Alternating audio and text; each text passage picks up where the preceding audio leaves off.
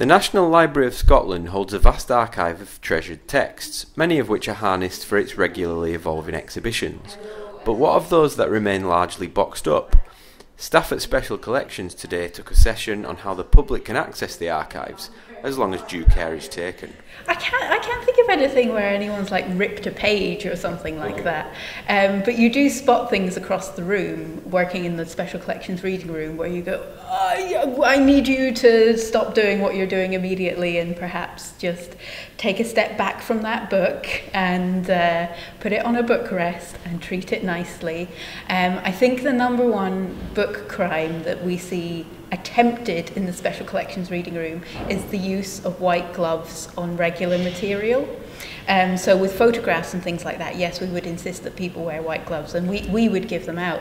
But sometimes people bring their own white gloves in and attempt to turn the pages of perhaps very thin manuscripts, thin, rare books, and that's because you lose the feeling in your fingers. That's a surefire way to rip a page. So the white gloves crimes are the greatest crimes in our reading room. But for those keen to avoid such offences, the key of today's session was raising awareness that they are available in the first place. I think that with special collections and archival collections in particular, they're quite difficult to access compared to printed material that's on the main online catalogue.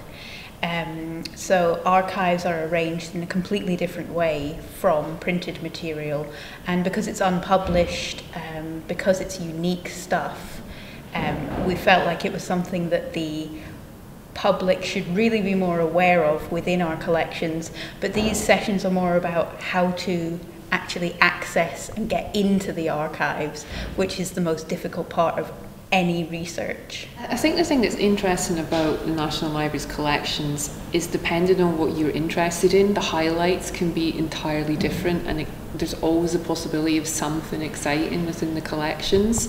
So we have the huge ticket items, the Letter from Last Letter Mary Queen of Scots, Gutenberg Bible. These are the big items that sort of people know that we have. However, for a researcher, it could be something as simple as the only pamphlet of whatever topic it is they're researching that exists in the world. To them, that's priceless. That's the huge draw to come to the library and research. It's things that we have that nowhere else, no other institution in the world has. And I do think that there is something for everybody in terms of what is a highlight.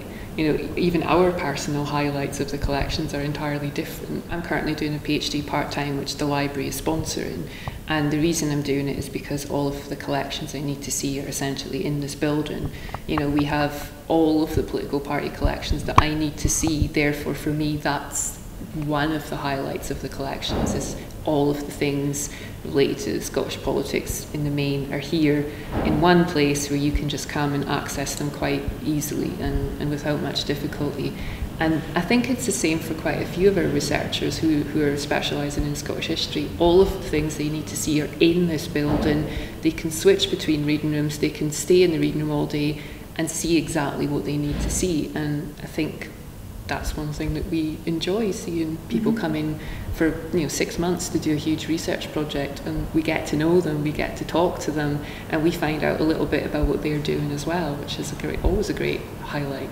So for those looking to embark upon their own research project, or simply delve into the archives of history, head to your National Library.